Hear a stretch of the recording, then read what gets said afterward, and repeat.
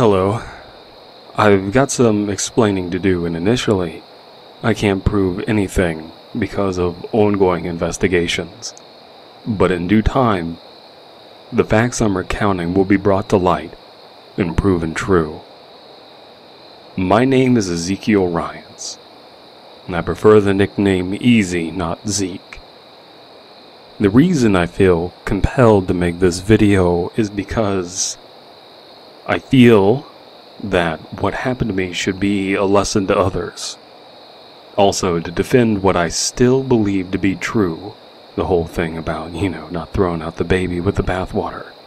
So, I am a Bigfoot hunter. Please save your laughter and skepticism. That's not the point of this. Any comments about Bigfoot not being real, or comments about Bigfoot even being real, will be deleted. Seriously, there are plenty of places to discuss that online. So, I'm a Bigfoot hunter, and I've been in the cryptozoology community since the early 1990s, before the giant influx of TV shows.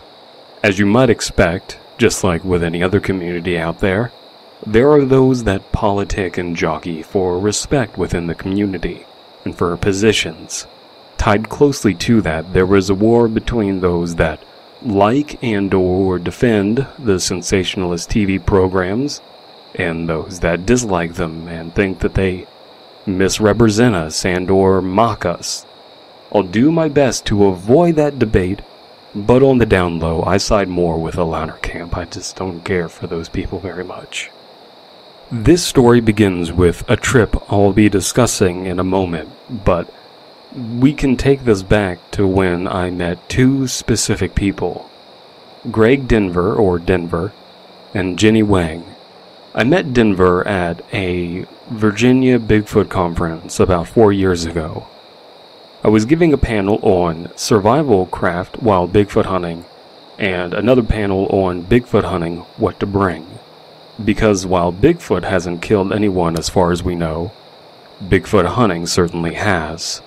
I'm an outdoorsman, and these TV shows about Bigfoot have brought people out of their homes and back to nature. So I'm making a nice little side business out of teaching suburbanites how to camp. While I'm happy camping no matter what, other people need a hunt to stay interested, either hunting deer or hunting Bigfoot. Not hunting Bigfoot, but trying to get footage of him, capture, this elusive creature. At the back of the room, studiously taking notes, was Denver with some of his friends from Ohio. Later in a room party, I actually met Denver, and we hit it off over some blue ribbon, and then some wild turkey, and then some more wild turkey. Denver was one of those suburbanites I was talking about.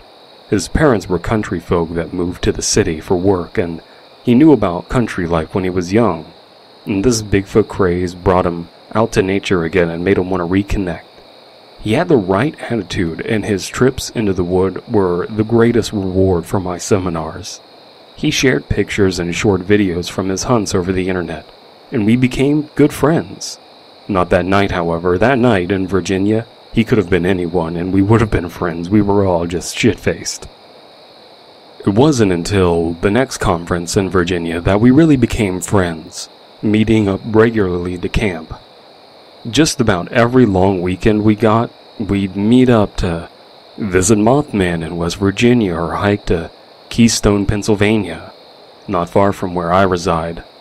Denver was a short guy, very clean-cut, without a mean bone in his body. He was half white, half black. He liked Japanese cartoons and video games. He was a vegan when I first met him until some dietary problems he ran into. I think you get the idea of what kind of person Denver is. Jenny is a different story. Not everyone can get along with Jenny. Jenny was very brooding, and didn't enjoy most trips and get-togethers. Not a people person, But one-on-one, Jenny was a great friend, just not one that you talk with when you're having problems. She was very tall and muscular, an avid runner and even a boxer, but not a violent person at all. Despite what I've said and how she could rub people the wrong way, she was desperate to avoid conflict. She avoided it like the plague. She could have easily brutalized many cheesy guys in bars if she didn't. The only time I actually saw her actively get mad at someone was when a certain someone tried to crash a party I was throwing. Her facial expression alone pushed that woman out of the door.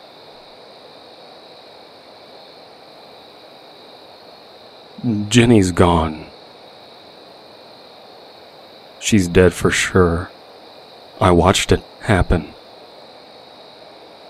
There was nothing I could do. She shouldn't have died, and no matter who says it's not my fault, it doesn't feel true. I shouldn't have brought her along, and recounting this makes me miss my friend. It makes me reflect on how weak and frail humans are. Something didn't feel right about the proposed trip. See, Ginny was a videographer by trade, not a cryptozoologist by hobby. She thought I was silly with my Bigfoot hunting. But Denver really wanted a video crew, and with little money for one, he'd have to settle for just Ginny. Denver previously mentioned attitude was missing when he suggested we go on a trip to Bighorn State Park in Montana. I was busy all year making good overtime at my day job and hadn't spent time with Denver, or paid attention to any of the Bigfoot stuff when my vacation time was arriving. With my 5, 9, and 16-year-old work and selling my old house, I needed a relaxing vacation. But Denver was adamant that we go to Montana. So with one of my 2 weeks off, I decided to take the first one on a trip to Big Arm with my kids at my parents' house, and week 2 would be with my kids at Mountain Thunder Lodge in Colorado. I don't know why I'm telling you this, but I feel that it might be needed for the story. I've written out some notes here, and I don't want to leave out anything important, so there's that. Ginny was brought along for $300 plus traveling expenses and other expenses, all the stuff that she needed. That was way below what she normally made, but I just kept talking and talking until she agreed.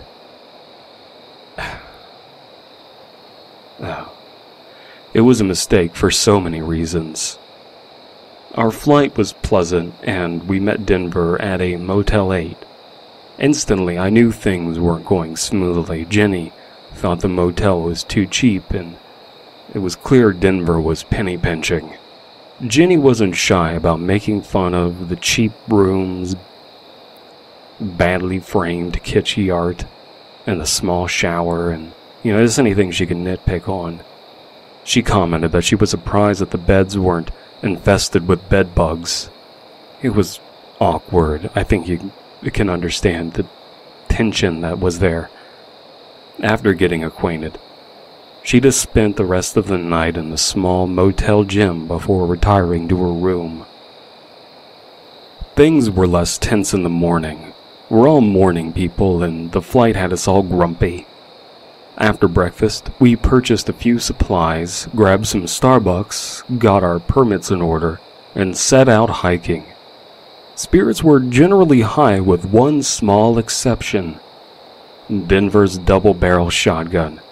It was your run-of-the-mill Stoker, but it put vegan Jenny on a teeny bit of an edge. Not much, but I could see her eyeing it with resentment as Denver led the way. He had an in-depth plan on where to go to see Bigfoot and spent most of his time checking his map and his compass rather than taking in the scenery. This was very unlike him. I can't stress how much he took on board my worldview about hiking, and it seemed like all of that was absent now. When not actively documenting Denver and I's interactions, Jenny and I conversed. While I obviously didn't see Denver as much as Jenny, I knew the more that me and Ginny talked, the less cause for trouble there'd be. Denver seemed happy to focus on his little documentary thing, even if I didn't understand the appeal. We'd been Bigfoot hunting before and nothing happened. Did he really think this time something would happen? Plenty of people try to get footage, but obviously it's largely chance. I mean, obviously he could hardly pay for one cameraman. He couldn't keep doing this until his job paid more, gave him more time off. I was worried he was getting wrapped up in wanting to be Bigfoot famous. That's not something he'd normally worry about, but this time, he was all work and no play. He was acting like the bad parts of the community, wanting nothing more but to get big, catch footage of Bigfoot and give lectures. But unless we got lucky, we weren't going to get that elusive footage.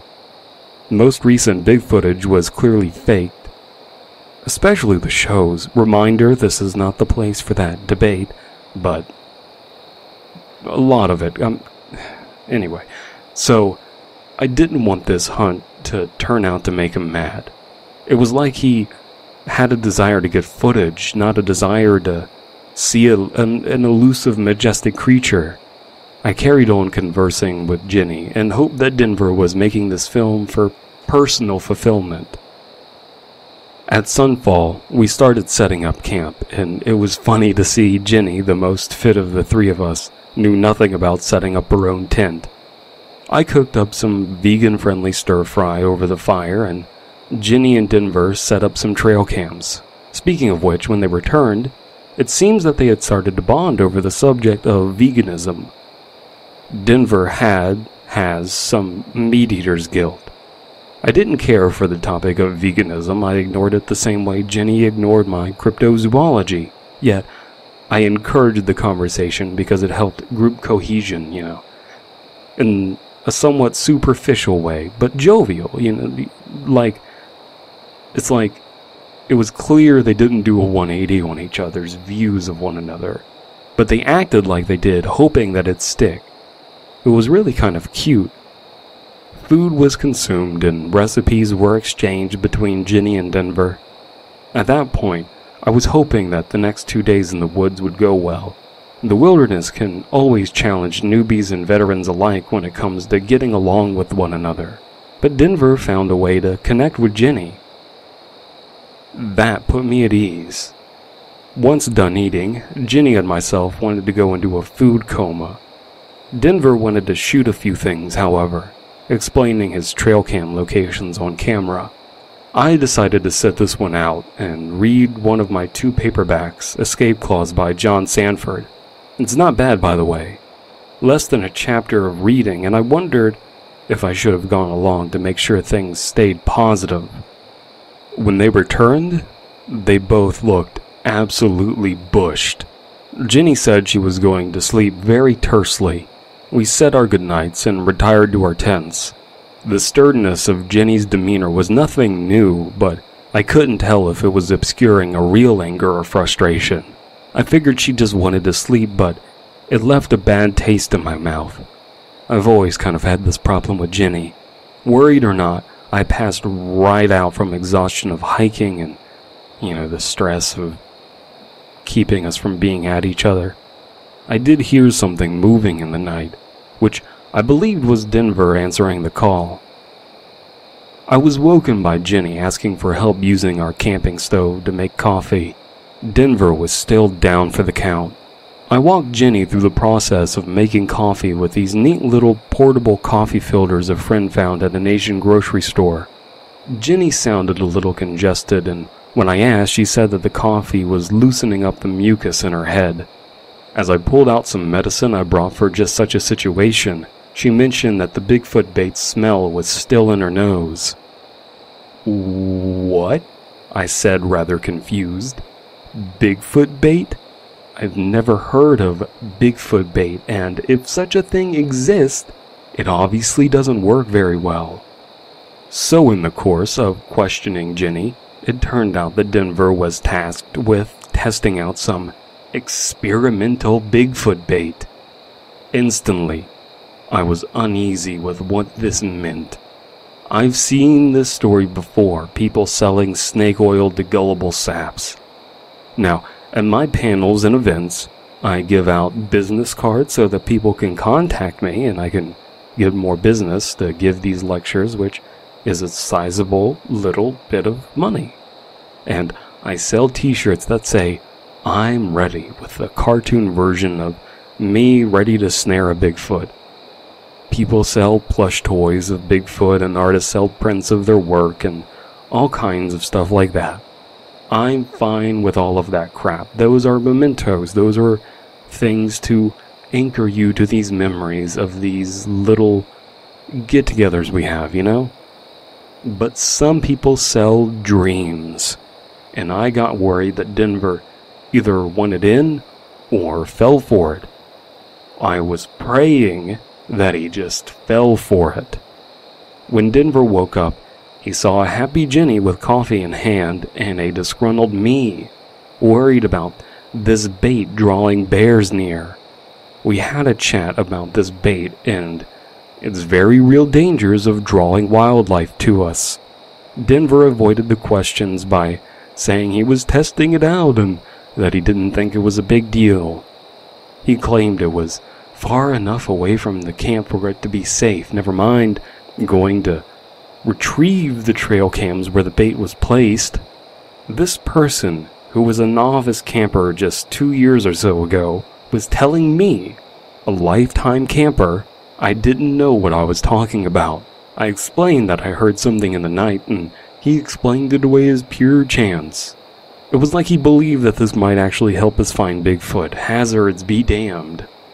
I'll spare you the details of my ultimatum and the demands that he stop using the bait, as well as the tension-filled hike that ensued.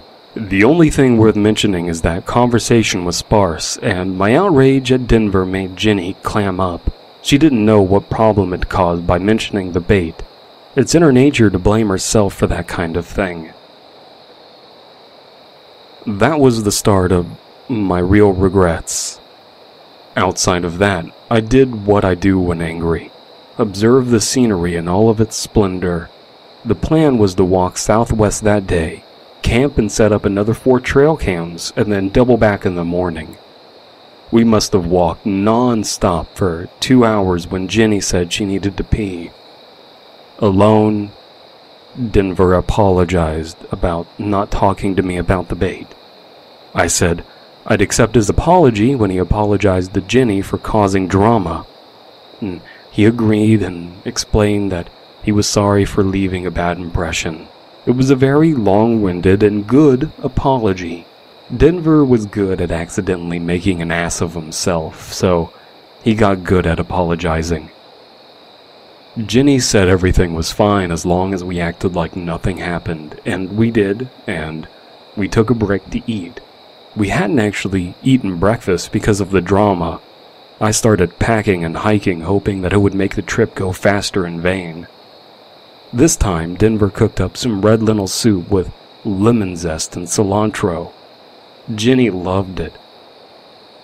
I thought it was okay. But looking back on it, I really enjoyed that meal. Once we resumed walking and talking, we began actively filming again, and things were actually more pleasant than before. Jenny was conversing too, almost like she was a part of this little film project, when before it was just focusing on Denver and myself. We caught sight of a gang of deer. It must have been a family. We slowed down to collect some footage of them. Denver said he wanted to overlay audio on this footage, explaining that just seeing wildlife of any kind was a treat. I thought, thank God. He's just a patsy for this Bigfoot bait thing and not a huckster himself. But that brought to mind something I had forgotten to ask. Who did you get this Bigfoot bait from? Still, I didn't want to ruin the moment, so I waited until we set up camp that night to broach the topic. His answer again worried me. A guy, he said. I pressed him and pressed him and pressed him until he said it. The worst answer he could possibly give. Todd Standing. Pardon my French, but fuck. If you don't know, Todd Standing is a known con man who very few respect in our community. He's Bigfoot famous in the worst way. He produced really fake-looking Big footage, had an unsuccessful Kickstarter, and is known for having problems accepting reality. But a handful of people actually respect the guy and think he's been on the wrong side of drama purely by accident. But Jenny and Denver both reminded me that we were supposed to forget about the subject. And I agreed. I had to respect that. But not before asking why. Why did you think this was a good idea? He was convinced this widely laughed at footage of Sasquatch was real, but not just that the secret behind it was this horrible smelling bait. Apparently Todd told him to keep their work relationship a secret. Now wonder why a con man would do that. I let it go and decided we'd have a real talk about the situation after the trip. Later, when Denver was away answering the call, I apologized to Jenny for bringing the subject of Bigfoot bait back up, explaining I didn't think the answer would be that stupid. I had trouble hiding my frustration with Denver from then on. Jenny asked to enter my tent in the middle of the night, whispering. She told me that Denver had set up Bigfoot bait at the trail cams when they went off shooting again. She asked if it was dangerous. Now, I had bear spray on hand, but I was even more furious. But there was nothing I could do. When all was said and done, I couldn't sleep due to my anger. In the morning, I apologized to Jenny before tearing into Denver for being reckless.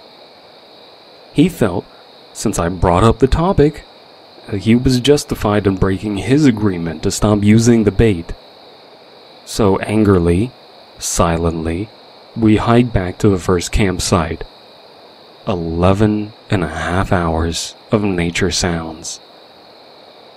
No more filming happened. Just Jenny listening to her headphones. I just hoped I didn't ruin our friendship by bringing her along. When we got back to camp, I pitched my tent, had some loose leaf tea, and read the rest of my book. Reading took much longer than usual because I had to pause because I was mad. I was just stopping to read because I was mad, because I couldn't focus on the book because I was mad. When I finally was more tired than angry, I was able to sleep. Denver came to my tent excited, whispering that a real-life Bigfoot walked by. I said he was full of shit, but he was insistent. I grabbed the bear spray. But I thought, shit, what if he's right? In fact, he might be. What if the bait worked? All three of us started hiking, slowly and quietly. I was both excited to see a Bigfoot and worried I might have to eat my words. Jenny said she saw it too. The same Jenny that would never buy into anything of this kind. Jenny didn't say maybe it was a Bigfoot. She said it was a Bigfoot. We headed down towards the river by a trail cam. And there it was, right in front of the camera. As soon as we focused our flashlights on it, it bolted, and as it did so, Denver did something I'd never do. Something a real Bigfoot hunter would deplore. Denver pulled out his shotgun from his backpack and fired at this beautiful hairy creature. And it was down with the only sound audible after the gunfire being the lumbering creature hitting the ground and ruffling the leaves. We approached it wordlessly. It was barreled over on its side, lifeless. But shining my light on its face, I instantly knew. This is Todd Standing in a Bigfoot suit. You killed Todd Standing, I said to him, looking at Denver. Denver was shaking. I saw his hands nervously fiddling with his gun. He asked me to grab the trail cam, but not before Jenny tried running like our would-be Bigfoot. And just like Todd, Jenny was shot center mass. She was silent. She was gone. Adrenaline filled, I had one hope. I pulled down the barrel of the gun as I stomped on Denver's knee at a sideways angle, perhaps cracking it, breaking it. I couldn't hear anything from all of the blood pumping. With the gun in my hand and Denver on the floor, immobile, I ran and secured the trail cams and hiked and hiked and hiked, and I dropped the shotgun somewhere along the way because it was too cumbersome, and I made it back to civilization, and I went to the police, and I slept on the police bench afterwards. This is my story. Again, like I said, this isn't the place for a debate. Just a lesson, I hope. In any community, there will be those obsessed with drama and those that want to bring others into it. Sadly, sometimes they'll get the best parts of the community involved in drama. Misery loves company, and so does crazy. I'm compiling and uploading this today because trail cams 1, 2, and 3 have been released to my custody. 4 is evidence, and 5, 6, 7, and 8 are missing. Good luck finding them. The videos at the first campsite have been found and also taken into custody. Denver is under arrest and awaiting charges. Todd Standing is dead. Con artist or not, that's a human life. And Jenny is also dead. And she didn't need to be involved. I believe in Bigfoot, but the cryptozoology community will have to find one without me. I'm sorry to all the positive people in the group, but you're going to have to go on without me. And I hope that you stay positive. And of course, I'm sorry to the Wang family and all of Jenny's friends. Jenny was a good person. Yeah.